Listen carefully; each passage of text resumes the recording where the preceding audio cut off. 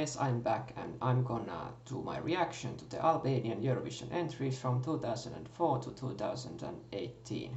It took only 3 years to make this idea a reality. Even SQ United beat me in this. Damn. But without further ado, here we go in alphabetical order. Sucks to be Ukraine. Albania first. Let's go. So, first one, 2004. Albania started with a bang, clearly, because this is still one of their best entries to date, and I think she deserves the 6th place it got, I think. Lovely dress, lovely voice, lovely chorus, everything is almost perfect. 2005 then again wasn't as good in my opinion, because there's something the pitch of her voice that I don't like, and the song is a bit all over the place, if you know what I mean. But it's decent, 3 out of 5. 2006 is my favorite song from that year. It's really original in their own language, it has cool instruments, and I think though he's a bit nervous, he performs it well. 2007 is horrendous, just horrible from every angle. It's dull, boring, overly dramatic. There's just nothing. I can totally understand why it didn't qualify. 2008 entry has a lot of fans, and I have never really understood what's the hype about this song. It's in Albanian, yes, but there's nothing for me, unfortunately. 2009 is fantastic. Fantastic pop tunes, great performance. I don't like the princess dress that much, but the song is a bomb. Really good instrumentals once again. 2010 is decent, she performs well and her voice is magnificent, but it's a bit mediocre, I think.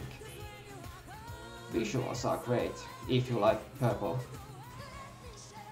The next one, underrated in my opinion, it should have gone to finals.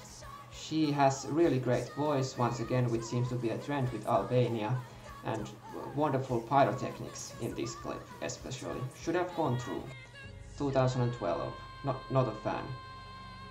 She can yell, sing, yes sing, but I don't connect with the song. I have very little emotions when I hear this one.